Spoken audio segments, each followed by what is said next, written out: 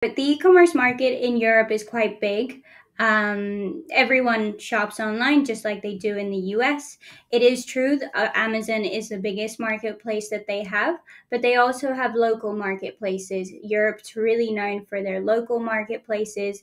Each country has a different one. But actually, how to sell there is exactly the same for Amazon as it is for the other marketplaces. So actually, we'll go into a deep dive of how you can do this.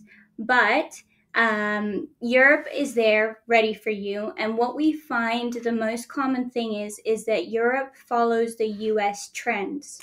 So as soon as the US starts trending on something, then Europe follows. So by default, if you're doing really well in the US, I would definitely suggest that you start looking into Europe and the possibilities this can give to your market and you as a seller. Yeah, for sure. The people that you are helping, do they have a typical size of their business in the US already before it makes sense for them to expand to Europe? Yeah, there's no set algorithm as such, but I would say that you would have to be selling in the US for a couple of years. That would just give you a baseline. It would give you enough reviews as well, because these reviews will then translate to the European market. So you don't start from scratch. So ideally, you want to be selling for a couple of years. Having done well, I would definitely suggest, because you just need that little bit of cash flow to expand into the European market and just to invest in the VAT numbers that we'll go into depth in a sec. So there's time, just having sold for a bit of time and having the cash flow. And I just want to make sure that all the sellers feel comfortable doing the expansion. The last thing you want is to make this big step and then regret it in the future. So if you feel comfortable doing that and you have someone advising you, such as a VASC next to you, then I would definitely take the leap.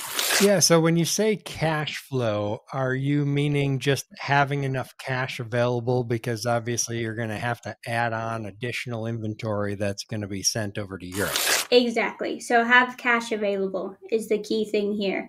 The cash that you're willing to invest into this expansion, because it's not wasted cash. It's just an investment that you're going to have to do, such as the inventory that you mentioned. You need to start getting your VAT numbers, which has to do with taxes.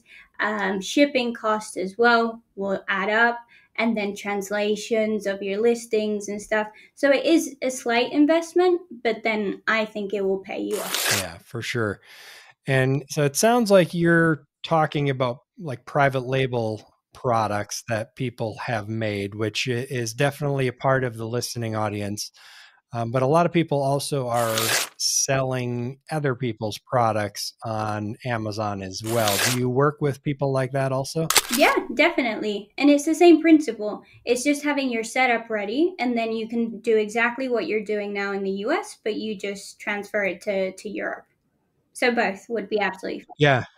And I think the EU is a good opportunity for private label sellers, but also could be a really big opportunity for a reseller like myself working with a company that's maybe selling really good in the US, but nobody's ever brought it to the EU. Yeah, exactly. And if no one's brought it to the EU, it's going to be in high demand, because chances are Europeans aren't going to go onto Amazon.com or any US platform and buy from there, because shipping costs are just going to be too much. Then there's going to be duties to pay for. So they just don't even go onto that website.